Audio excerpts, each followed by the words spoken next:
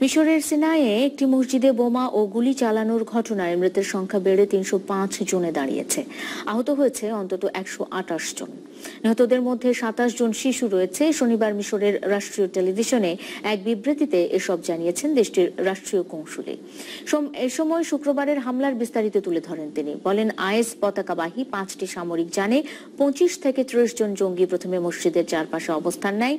জঙ্গিরা machine gun, automatic rifle সহ ভারী অস্ত্রে সজ্জিত ছিল। এরপর বোমা হামলা চালিয়ে ও পালিয়ে যাওয়ার সময় গুলি করে মুসল্লিদের হত্যা করে তারা। এদিকে ভয়াবহ ওই ঘটনার প্রতিশোধ নেয়ার ঘোষণার পর সিনাইয়ে সামরিক অভিযান শুরু করেছে দেশটির সেনাবাহিনী। এক বিবৃতিতে সেনাবাহিনী জানিয়েছে, অভিযানে আইএসের বেশ কিছু ঘাঁটি ধ্বংস করা হয়েছে।